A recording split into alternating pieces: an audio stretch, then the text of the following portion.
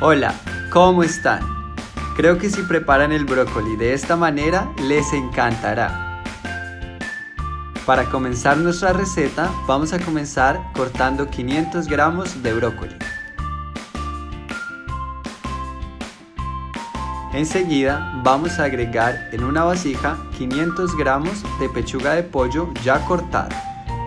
Hecho esto, vamos a condimentar con una cucharadita de pimienta negra molida, una cucharadita de sal, una cucharadita de orégano, una cucharadita de paprika, 3 cucharadas de aceite de oliva,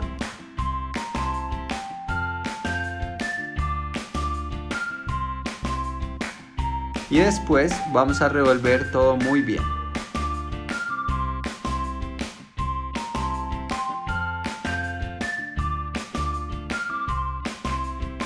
A continuación vamos a transferir el brócoli que cortamos anteriormente para una vasija y después vamos a agregar una cucharadita de sal, una cucharadita de pimienta negra molida y vamos a agregar por último un poco de aceite de oliva y enseguida vamos a mezclar muy bien para que todos los ingredientes se incorporen en el brócoli.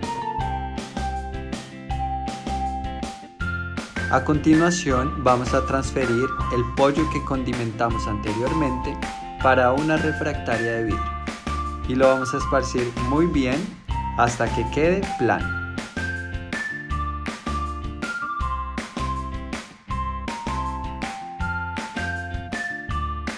Hecho esto, vamos a ir colocando el brócoli uno por uno, posicionándolos de esta manera.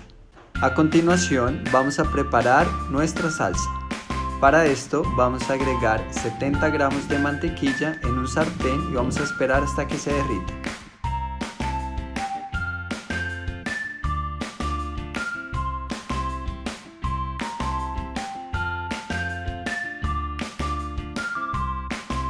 Enseguida vamos a agregar 70 gramos de harina de trigo. Después vamos a mezclar muy bien hasta que todo quede suave. A continuación vamos a agregar 700 ml de leche poco a poco. Preparen esta recetica en sus casas y les garantizo que les va a encantar. Es muy fácil de preparar y queda una delicia.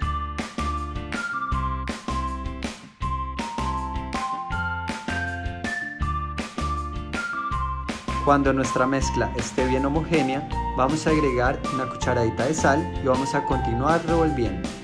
Y este es el punto ideal.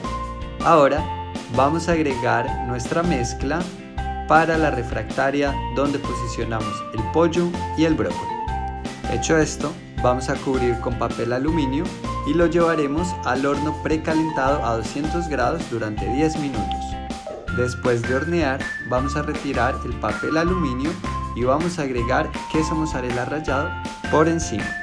Enseguida vamos a llevar al horno por 15 minutos hasta que el queso se derrita. Y aquí quedó lista nuestra deliciosa receta. Miren lo provocativa que se ve. Prepárenla en sus casas y se sorprenderán. Mi nombre es Santiago Vallejo. Esta fue nuestra recetica de hoy.